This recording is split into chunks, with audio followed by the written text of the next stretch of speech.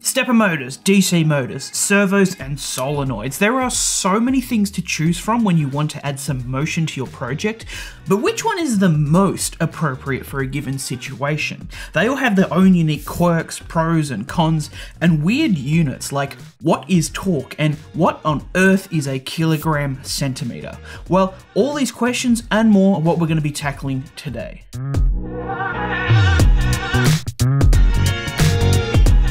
Hey everyone, Jared here. In this guide, we're going to be talking about some of the most common types of electrical actuators, but we won't be going into precise and detailed instructions on how to wire up and code a microcontroller for these actuators. More so, we'll be looking at the actuators themselves and some applications to hopefully equip you with the ability to know exactly what actuator you need for what job. But that brings up a good question. What is an actuator? Simply put, an actuator is a device that produces motion from energy.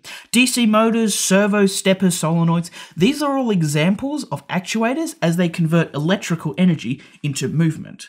Actuators can also be pneumatic, air-powered, hydraulic, fluid-powered, but we will be sticking with just electrical actuators. There is such a wide range of these to choose from, each with their own abilities and limitations, but in general, you'll find that actuators produce either rotational or linear motion. Linear motion is motion in a straight line. So let's start by looking at linear actuators. Now, the name is a little bit confusing, but when we say linear actuator here, we mean one of these. It has a little DC motor in here and a gearbox that converts that rotational motion into nice straight linear motion. Now, a linear actuator produces a force. What a good opportunity to talk a little bit about force. If we go to the datasheet of this linear actuator, we can find that it has a maximum output of 128 newtons. Now, unless you're into physics, a newton isn't really a very intuitive unit of measurement. That's why there exists another much easier unit of force, the kilogram force. 1 kilogram force is equal to 9.8 newtons, so if we converted this from newtons, we get about 13 kilograms of force. Now that is something that we're used to and we know what it feels like.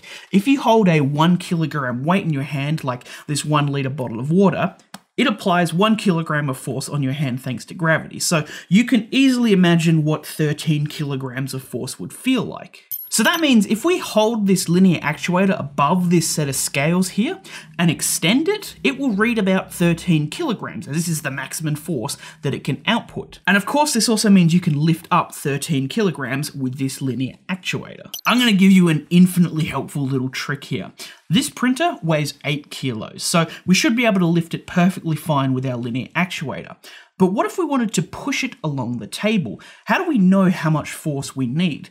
There is quite a bit of math involved in trying to figure that out, but these luggage scales are an incredibly helpful tool in finding this out. So we're going to wrap our scales around what we want to measure, give it a pull, and as you can see, we need about 5 kilos of force to move this thing. So 5.5 kilos to move it, our linear actuator here is going to have no trouble pushing that backwards and forwards. There is a huge selection of linear actuators to choose from. This is a tiny one. It extends in and out about 1 centimeter and can apply 13 kilograms of force.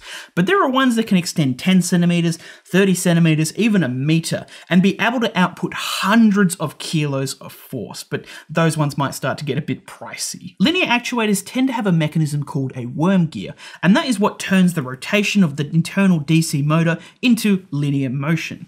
But it also prevents it from going the other way. So I can push as hard as I want on this thing. It's extended out, by the way, and it's not gonna budge an inch. It's giving me a nice indent into my hand.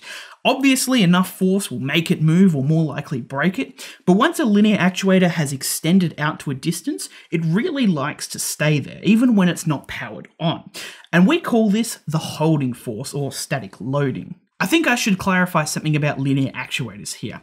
Let's say we put 10 kilograms of force on this thing. If we turn it on, it should easily be able to extend and push it upwards because it can apply 13 kilograms of force.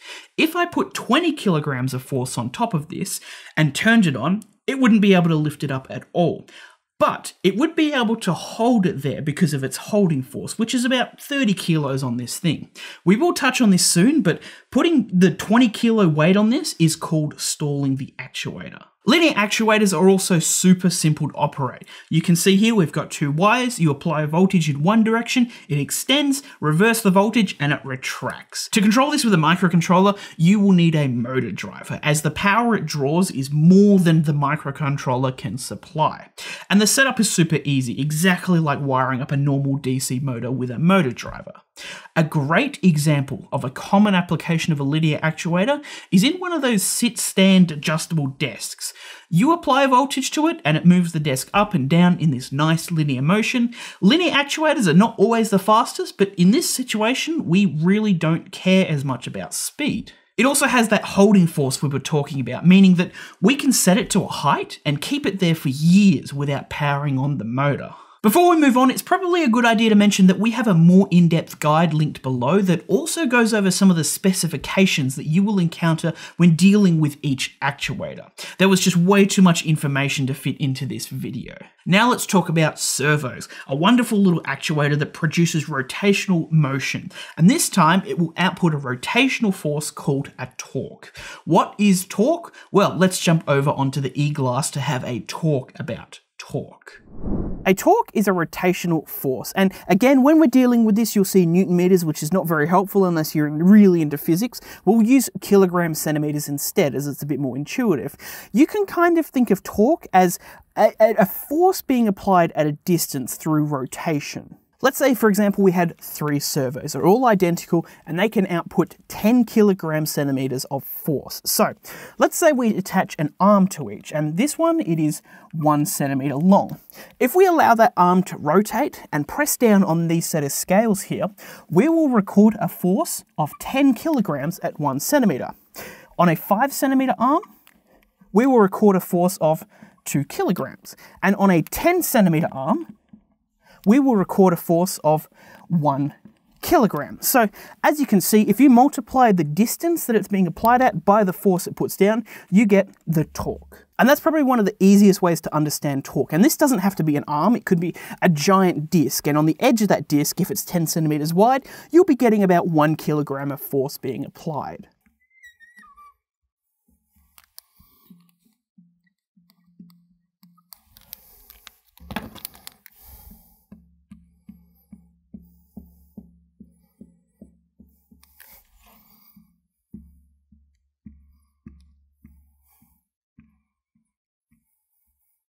There's also another concept called load, which we're going to talk about. And a load is just a weight or a force or a torque that your actuator must overcome or move. An example of a load is a door in an automatic garage. So the weight of the door itself is a load that the motor in the garage door opener must overcome. Another example, imagine a DC motor. If I were to power it on without a wheel or a pulley or anything connected, it would spin freely, and we call this no load conditions. But if I were to grab onto the motor shaft tighter and tighter, I would be applying a greater load to it, and it would slow down in speed. And if we were to graph this here with an increasing load on our x-axis here, our speed would go from its highest and linearly go down to its lowest until it stops spinning altogether. And we call that stall conditions. There's also a relationship here with current. So at our no load conditions here, we will be drawing the minimum amount of current. There's always a minimum little operational current. And as we increase the load and speed decreases, our current is going to linearly increase with it. And here's a very important note. Under stall conditions, you're going to be drawing the most current and generating the most heat, which is going to very quickly burn out and damage your actuators. So you want to keep your actuators away from stall conditions. So, key takeaway, a load is a force or a weight or a torque that we apply to an actuator and it must overcome or move it. As we apply an increasing load, speed drops and current increases. Very, very simple. So, back to servos. They are an extremely popular actuator that specialise in the precise control of position, as they can be set to an exact angle. This servo here, for example, I can set it to say 55 degrees. If I turn it off, move it slightly, set it to another angle, and then reset it to 55 degrees, it will return back to that exact position. They also have internal feedback mechanisms to make the servo fight to keep it at the angle that you set it. So I can apply a load and it will fight me to hold it there. If I apply too great of a load for the servo to handle and shift it, if I let go, it's going to revert back to that 55-degree angle. And that is one of the biggest selling points of the servo, how much it wants to keep it at the angle that you've set it. However, one of the biggest downsides of using a servo is its limited range. Typically, servos only have about 180 degrees of motion, sometimes more, sometimes less. Another great thing about servos is how easy they are to use. You have 3 wires here.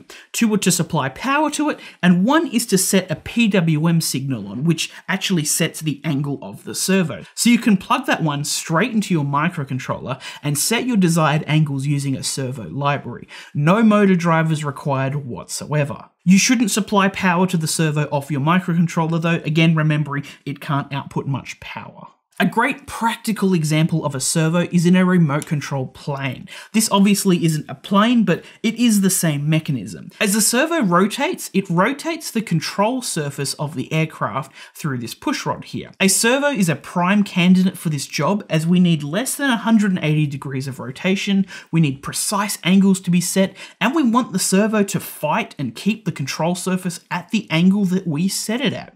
DC motors are the simplest of all the actuators. You have 2 wires, apply a voltage across it, and it generates internal magnetic fields to produce a nice smooth rotational motion.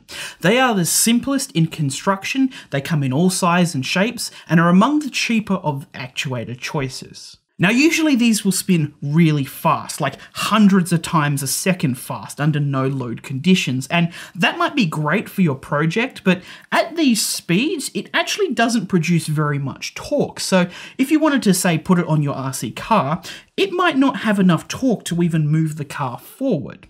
That is why it's very common for DC motors to come with gearboxes inbuilt onto the end of them. This will reduce the speed of the motor, but increase the torque, and you will often find a lot of different gear ratios to give you the right torque and speed balance that you need. Again, these typically draw too much power for your microcontroller, so you will need a motor driver, which will power the motor with an external power source, but let you control the speed and direction of the motor with your microcontroller. Super easy stuff. To use the plane example again, a great application of a DC motor is to drive the propeller of the RC plane. We need infinite rotational motion, we don't care about setting exact angles, we just need to be able to control the speed, which we can do reasonably accurately by adjusting the voltage we supply to the motor. We are about to look at steppers, but they are not as suitable as motors here because they don't provide the smooth rotation that DC motors do, and they probably won't be able to spin fast enough. So DC motors are great for anything that needs simple, constant rotational motion that doesn't really care or need precise angles, just spinning. Let's take a look at stepper motors. Now, this one is not like a standard stepper motor form factor. This is a bit of a smaller one with a gearbox, but it still is a stepper motor. Now,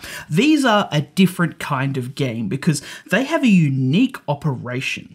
Stepper motors also generate magnetic fields like motors, but instead of producing that nice, smooth rotational motion, it makes the motor want to snap into a position. And inside the motor is a team of coils that work together to then snap it into the next position, and then the next one, and the next one. And so the stepper motor actually steps forward one position at a time, hence why it's called a stepper motor. And this is the huge difference between them and DC motors. If a DC motor is powered but not spinning, it is stalling, and that will very quickly destroy the motor. But a stepper motor, when it is powered, can hold that position. And that is the beauty of these things. We know how many steps per revolution a motor has. So let's say this one had 200, which is a very common number. If we wanted to move forward 90 degrees, we would step forward 50 steps. And if we wanted to rotate exactly 5 times backwards, we would step backwards 1,000 steps. And on top of that, with a bit of clever code, you can actually take partial steps as well. So you can rotate it 50.5 steps backwards. This is called micro-stepping. And with this ability, stepper motors are kind of the middle ground between a servo and a DC motor.